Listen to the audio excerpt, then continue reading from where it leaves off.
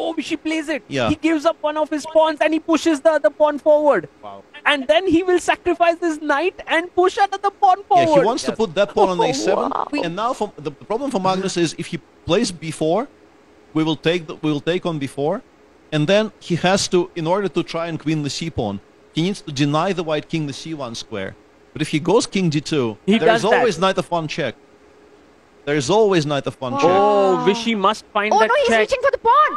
Oh, he pushes it forward. And can Black now start pushing his own pawn and create a passer? We go knight f1 check immediately. And what about bishop first g2 check. first? But then knight f1 comes anyway. Then knight f1 is always going to be playable. This is That's the grandmaster level analysis that we're witnessing right now. It is a crazy position. Is this one of the most fascinating endgames we've seen? I think so. This is so exciting because Magnus is trying his best to break through while Vishy is not letting him do so. And the entire match is actually hinging on this game. It's on the board! Sacrifices. He's gone knight f5 here, and this knight. needs to be calculated very cleanly because, for instance, you can take. Oh, it's a blunder. Oh, Oh my! It's a blunder. You can also think about b4 first. So Yeah. maybe. either take, allow e6 and go b4, or play b4 immediately. Magnus takes because I think he wins on the other side of the board and he wins faster. And let's just explain this to everyone. You've sacrificed the piece so that you can overload this bishop. You want to create two passers. You want to start pushing the pawn. And now Vishy slows down after Magnus recaptures. He realizes that this was a mistake. But what's the blunder? If you push your pawn, what does black We do? go b4. You're too fast. Oh, the black. And if we push our pawn further, This apparently. Check with check. takes, king moves to the Oh side. my god. Also, there will be the c3 check if you go to a2, stepping out of checks. Yeah. Magnus, Oh. Vishy Like is in a king- think tank. Yeah, let's continue this. Like king a2, c2, and queen. Queen. And then c3 check. Wow! Oh, and you queen with a check. So I guess My we go king God. a3 and then king b4, and that position might not be that bad, in Yes. particular against 10 seconds. But Vishy feeling yeah, the we should tension just here. watch because as you can see, even the evaluation bar is having second thoughts about many things. And yeah, I think Vishy just has to Pushes the push his pawn, pawn and then pushes get the the pawn. king up the board and go from there. Magnus will take. Will he We go to find the the- dark square. Oh, you know, King Vishy- h2. oh, he goes He that goes to side. A2. And Salim, your idea might be on the board. You push one pawn, then you push the other pawn and you queen with a check. Right, and Ah, there he's you gone have it. A8. Vishy That's makes A8 one first. Yeah. one queen. Oh, there, so that it attacks the bishop. No, but this endgame will be lost. Oh, look at Vishy there. Can He's Black so present the unhappy. bishop? And he smiles. smiles.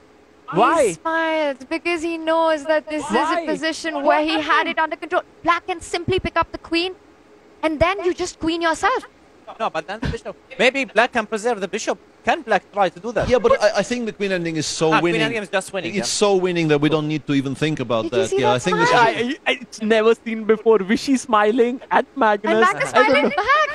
back. Peter, what happened there? I'm not entirely sure. Yeah, maybe. Yeah, I don't know. I don't know. Wow. Maybe Vishy thought that it's a draw or something, and Magnus says, no, we still fight on in this queen Wait, endgame. maybe he thought there's a stalemate. Oh, he after plays his C1, bishop here, which and is a there's not- mistake. He plays his bishop here, and Vishy's Queen back in E3. the game. He could have just So queened queen the d8. pawn. Hang on, how does this work? Queen d8, bishop d3, queen a5. Yeah, I don't know. Let's This take it a is little slow, Peter. We've got to show the lines Yeah. what you're talking about. so check from the dark square. The bishop interposes. Peter, I found it. Yeah, And then queen a5. and Check. And there's some kind of a stalemate Stalemate, It's yes. on the board. Oh, is there a stalemate? Oh my stalemate. God, he doesn't give a check. Oh my god, is that a mistake? What? Can Black just queen now? there. He wants to give up his queen after c1.